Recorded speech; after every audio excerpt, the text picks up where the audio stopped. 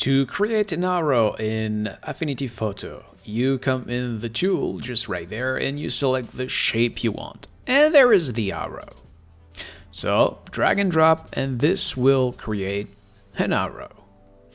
But maybe you don't want an arrow with two pointing direction. So for that, you come just hop there and you have plenty of options. So that way you can create, as you can see, an arrow looking a bit like you want. So you can change the hand arrow from every direction. On the right here we got a lot of adjustments, so we can adjust the length, and you can see you can create pretty much the type of arrow you want. So as you can see, you can play with the thickness, the ends.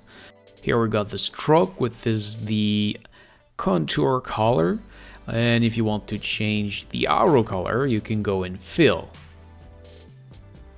And finally, if you want to shape it like I did with the red arrow, well, you can see the video on the upper right corner.